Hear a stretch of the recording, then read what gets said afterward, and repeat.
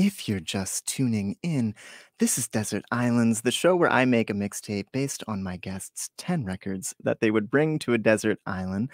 And so my next guest is no stranger to the show, but I kind of want to give some backstory because for folks who've been following us online, we have one of your videos on our page, like pinned. And I love that because, like, you came on this show at a strange time. It was like Yes, didn't we very just? it was Didn't like we just? a 28 days later vibe. Like, I feel like you just like started your tour and then things were kind of being announced that, like, hey, we're shutting down because there's this thing. We don't know what it is. We don't, like it was like March, February 2020. Like it was like Yeah, just there. start of March. Yeah, so we start. I'd done a week in Canada, met Greg in Winnipeg, did the Winnipeg Mhm. one, then we crossed the border, and I think we'd done Minot, Fargo.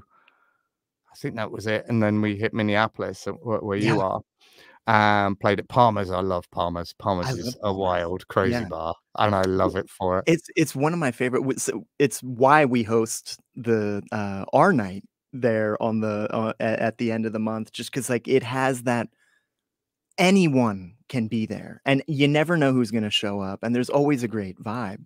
And And I'm they're all glad you so good to the artists as well. they They're are. really like they're Yeah. absolutely like the nicest people. Oh, And yeah. also the other fun game is to see how drunk Tim from Lost Leader gets. Usually very.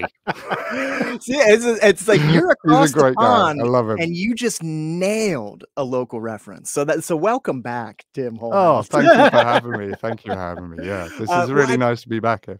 well, it's great to catch up. Well, I only bring this up, and I'm glad you bring up the Palmer's night because so at the time you were staying at a punk house I was living in, and Indeed. everyone was just and I was coming home from doing a gig, and everyone was like, "Hey, we have some guests staying, they have a radio interview tomorrow. So if you could just be quiet when you," I'm like, "Oh yeah, totally cool." So like I get up and I do my thing and then like meet y'all at the studio. Unbeknownst to me that y'all were the artists staying at my Staying house at your and we house. just missed each other walking. So like we were sleeping in the same house the entire time. And then I'm glad you could come back because I remember we were doing live radio and we were trying to get Greg Ricas's mixtape and then the Tim Holehouse mixtape, and then we had to Yeah. get you guys to Palmer's to load in, and it's like it's good to catch up. But now I'm glad to kind of have your I think own corner, I'm and, surprised and you didn't hear us. I must have had to say to Greg, use your inside voice, because Greg's got a very loud, deep, rumbly voice. Greg Ricas, wonderful guy, one wonderful of the voice too. Yeah. greatest live performers I know. But Greg is just like inside voice is not a thing.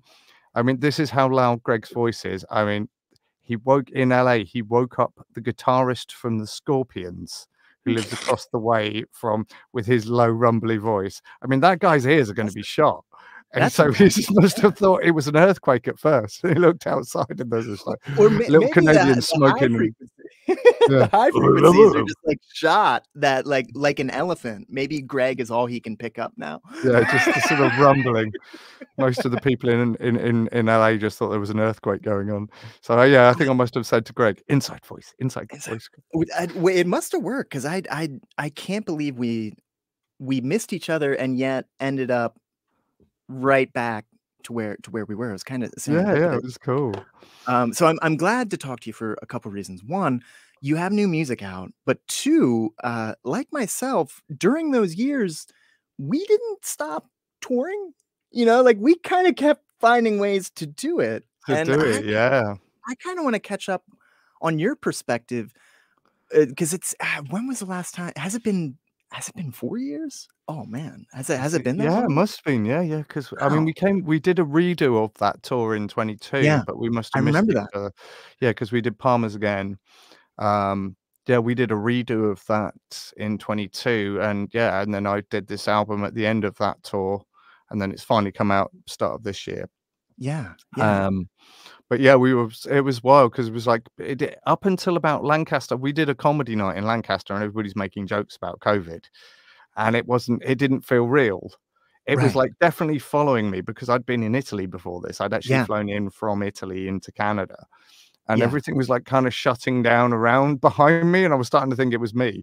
And we got as far as, like, Lancaster, and it's all my jokes about COVID, and the next night we go to Baltimore, NBA shut down, Tom Hanks gets Yeah. it.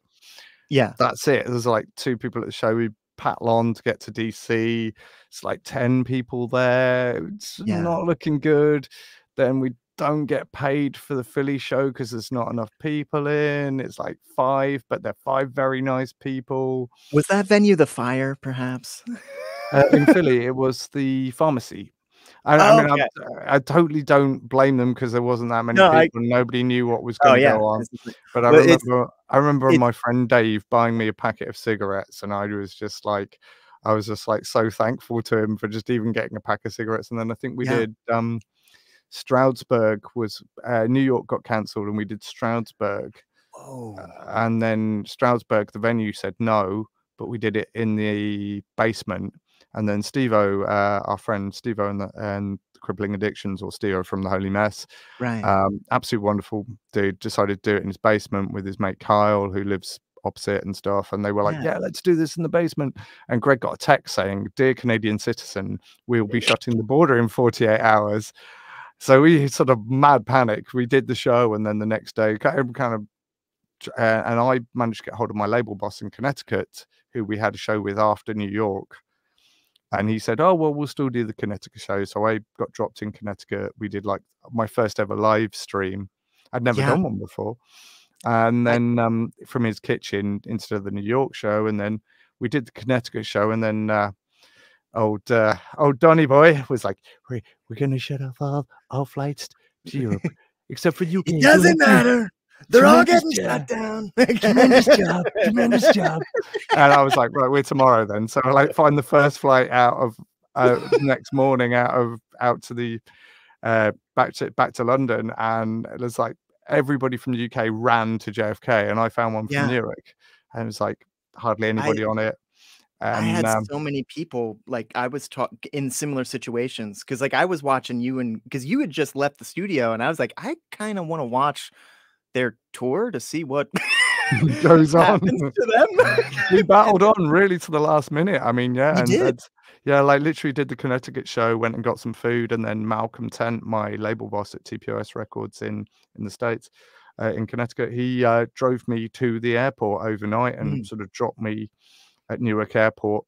I think there was literally nobody there, which was yeah. wild.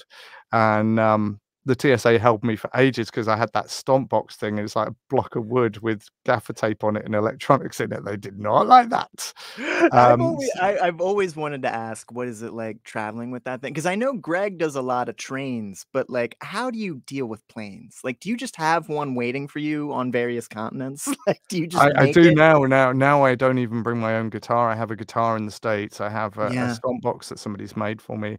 I've just got sick of all the questions and just like, yeah, no, just have There's stuff always there. work. Merch is there through TPOS. So TPOS has a little sort of cupboard with all my stuff in it. And every time I arrive, he sort of throws everything at me, and then off I go, and then come back, and any unsold merch and the guitar and the stomp box get put back in the cupboard, and then go home. So, But yeah, but it was pretty wild flight, and you mentioned 28 days later, and it was like actually, I got into London, and I was yeah, the only one on the tube. yeah. It was wild, It and there was nobody at the stations, and I was like, "I'm in 28 days later. This is wild." that's how it felt doing this show after a while. Because like, a Mm. lot of people would broadcast from home, and I would s me, I was like, "Well, there's no one around. I'll still go in the studio." And Yeah, so it nobody's was like the whole city it was like a movie. And so and I kinda once things warmed up, I started talking to not really venues, but, like, I remember we started doing parking lot shows at, like, clothing stores, outdoor breweries, like, we were just trying to figure out, "Okay, how do we get variety shows again?" I remember yeah, I seeing a show in an alleyway, and they were just projecting visuals on the side of a building, 'cause and it was just amazing, yeah. and I it mean, I I did, loved like, it, a whole I bunch of, loved it. like, pub car parks Yeah, I did some garden shows and, you know, whatever we could do really. It was Yeah, kind of funny. It was like, although the British weather, I managed to get the luck with the British weather and like, I think none of mine got cancelled, but a bunch of yeah, friends were like booked the next week and it absolutely chucked it down with rain or something. yeah, oh, yeah. 'Cause Oh, that's it's what Britain does. and, so not just through those times, you have not stopped. I see, like, I see Tim Holehouse come up in my feed, quite a bit, and you continue to travel, not just, like, in the UK, internationally since Yeah, then. just, What has that been like over the last few years? 'Cause I feel like I definitely had to modify my traveling rig just because of the everything, but what has been the road running been like for you? Have you had to modify your setup much? 'Cause I you already don't are a pretty don't think I've streamlined. changed much. I mean, like, it's got a lot the booking's got a lot harder. The That booking's is got a true. lot that's got, like, oh dear, that's really, like, a lot of scrambling for gigs and Yeah, stuff and things because some venues have shut down and, yeah. more people are touring and stuff because I guess people were stuck in the houses, and I don't blame them. Oh, not Bands at all. getting back together and stuff, you know, Yeah. whatever. It's like, but the actual traveling bit hasn't really been affected. I mean, I just did January. I did well from the 26th of December till the end of January. I did another month and a half with Greg Rekus. Yeah, I love touring with him, and we did like the he's great. West Coast, and I've done the East Coast in November with an awesome band called Swamp Rats. Mm, If you don't know Swamp Rats, they're amazing, and mhm. they have the cutest dog, Layla. I even Oh, wrote a song nice. about her, and so they bring their dog, and the dog sits on stage with them, and by the end was sitting on stage with me. So Oh, nice. Yeah, there we yeah, go. really cute, and that. So we yeah, it's been kind of back to normal, but I've been changing up some of the stuff I've been doing. So Yeah, I've put, I have been working for the last sort of, I think, nearly 10 years with a band called Gaviel from Germany, and we are gonna do some more stuff together. We're just it's yeah. partly actually, that is something with COVID, where that one we started a new album in 2019, started Right, writing right. it, and then COVID happened, and then everybody forgot the songs, and then we've sort of tried to get back, and we sort of gleaned 2 songs out of Right. several sessions, and then I've just ended up writing it, but we're putting that all together. But I will tour with them again. They've had their own things going on. Their album's just blown up in Germany and stuff. Oh, nice. So which is really cool. They're signed to a big metal label. They're sort of psychedelic stoner rock stuff. Yeah, Gaviel, yeah. really great band, lovely guys. And then, but I decided to put a UK band together. Like I Oh, thought nice. I'd give it a try because the album is a full band album. Yeah, my new Yeah, album is a full band album. So I thought, well, let's give this this band thing another go because I've done it yeah, before and it sort of failed with some friends of mine. But I chose really nice friends who are also really good musicians, not just really good yeah. musicians. I vetted them as personnel, and it's been going great. We lost the bass player um like this week. In fact, he did his last gig on Saturday with us, but we've had a transition, so we've already got somebody new in, and we had a practice Sure. on Wednesday, practice tomorrow, and then we've got a gig tomorrow, first gig tomorrow with the new bass player. But yeah, so it's really nice people. They're called the Escape Ghosts, so it's Tim Holehouse and the Nice, Escape Ghosts, and nice. they're really awesome people. And you know, we've weirdly our drummer isn't the original drummer we chose, but the drummer couldn't for some reason sort of pulled out, like left us in the lurch, Yeah. and we got this friend of a friend in, and now he's just he was only going to fill in, and we by the end of it we were like, "You're in the band," and he loves being in the band with us. Howard Lane, he's absolutely awesome, and we lost the bass player Jay Francis Harvey, but Nathan, our new bass player, is friends not only with Howard but also a friend of mine. So just really worked out. Really worked out. That's amazing. So I wanna talk about the full band format because one of the reasons I was thinking about because I in my own road running, I was thinking about the song you have about being a bad tourist, and I was just like, "I kinda feel like a bad tourist right now. I should listen to that song again. I should just have Tim Holehouse on the show again." Hey. But, like, I remember having conversations about songwriting back then, and I've noticed a lot of artists have been kind of over the years since since, like, the COVID years have been, like, kinda changing their songwriting approach in a way. Mm. And I was kinda alluding, it's like, "Oh, this is a band record." Like, Tim Holehouse is playing with a so, like, what inspired you to get the band back together, so to speak? Because, bands are tough. Yeah, yeah, yeah, it is like herding cats, isn't it? Sometimes. Definitely this lot seem a lot easier than any band I've ever been in. I mean, I guess because 'cause they're mostly a lot older now and, Yeah. yeah, when we were in our 20s, we left our bass player once in my, old sludge metal band, Among the Missing. We left our bass player at the, services by accident. I Oh, thought like I Oregon Trail style, like, actually lost a bass player. Yeah, I left him in the rest stop in the gas station services. I thought I counted enough people into the van. I was like, "Looks like about the right amount." Yeah, So yeah. one of them must have been running round in circles, and I counted him twice. But no, this album actually was written in 2019. Yeah. So I actually wrote it before. I did a song a month. I wrote and recorded a song a month for an entire year, Mhm. and hence the album's called Year. And it sounds easy to do that, but when you're touring 200 shows in a year, not quite so easy. No. There was a lot Yeah. of recording stuff on my phone or on an Yeah. iPad or something like that, or asking somebody if I could borrow their Logic Studio in Yeah. their home and just like put something down. So I was programming and I decided it was going to be a more of a rock record, a more straight up record. I had the song Gainesville City Limits, which was just seemed to be such an anomaly to all the other stuff I'd done, and it's weirdly been the most popular thing I've ever done. I've always tried to work with sort of band type things sometimes for records Sure, anyway. I yeah. mean, come the previous album had band, it had in fact a string trio on it. But this record feels like a band record. It Mm. started out life with a lot of programmed drums and me playing all the bass and all the guitars and Right. etc. Because I can do everything except drum. I can play drums, but I'm not that good. Not the drums in my head that I want to play Yeah. anyway. I Yeah. can play enough to hold a beat, but I'm in the same it's boat. sort of person building a shed kind of Yeah, drumming. yeah, Yeah, yeah, I'm rhythmically fine, but sort of dynamics not yeah, there. practical and you make good time. Yeah.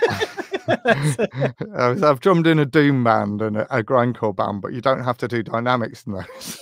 no, no, yeah. Um, so I've kind of always envisaged it as a full band record, and then when we actually went to record in 22 with Tim Van Dorn in Antwerp, I did it literally after 3 months or something with Greg. Was it February, March, April? And then we did it in May. Yes, about 3, 4 months. Um, so we had the plan was to actually get the drums done there as well, but the Mm. drummer on the record isn't Howard, it's a guy called Pete Wright, and Pete Wright drums in Millie Mander and the Shut Ups. If you don't know them in the Yeah, States, you yeah, should. actually. Yeah, they're Yeah, they're really good. good. They're So really good. Pete's the drummer in that, and he was also in Ducking Punches, Bad Ideas. He's in another band called Rochambeau. He's also a drum teacher, and he's a session drummer, so he Yeah. literally lives for playing the drums, which is amazing, but he has no time. But he does have a studio where he can record drums, so he recorded the drum lines, sent them to Tim, and then when we got there, I put down all the guitars, and then Jay Francis, who's my best friend, who I've been trying to kick back into doing music after 25 years, I sort of pressured him into playing bass on the album, because he's such a good bass player. He's just insanely good. I mean, the point Animal, that our new bass player was, we've Yeah. had to simplify the solo. There's a bass solo on, and everybody thinks it's a guitar, and it's not. It's a bass. He's Ooh, that good. It little Cliff sounds like a Burton guitar. action. Yeah, yeah. It's sort of somewhere between sort of Jaco Pastorius Yeah. and Peter Hook. Whoa, alright, yeah, So yeah, nice. absolutely. That's why I needed him on the record. I was like, yeah, but you're going to bring something. Also, a really great backing vocalist. Yeah. So we're sharing all his backing vocals now amongst the band, the rest of the band. Um, so Jay Francis sort of came out to Antwerp. Also had lived in Belgium for a while and was kind of up for coming out to Belgium. to see some friends anyway. So, and we got Kieran, who's one of the violin players on the previous album, come because Kieran just wanted to come hang out in Antwerp, and I just kind of wanted some violin on there. And Kieran and I tour sometimes as a duo anyway. So Kieran, Sure. like literally, like I don't even need to say the song. I play the first chord, and he's already like, It's already there. I know, Yeah. yeah, Yeah. it's in there, like sort of thing. So, yeah, so it sort of came together like that, and then I was sort of bringing, sort of coming to putting the record out and stuff, and I was like, you know what, like I can play these songs solo, but they But sound like the record with a yeah. band, and people are Yeah. gonna listen to the band and then go, "Oh, what album is that?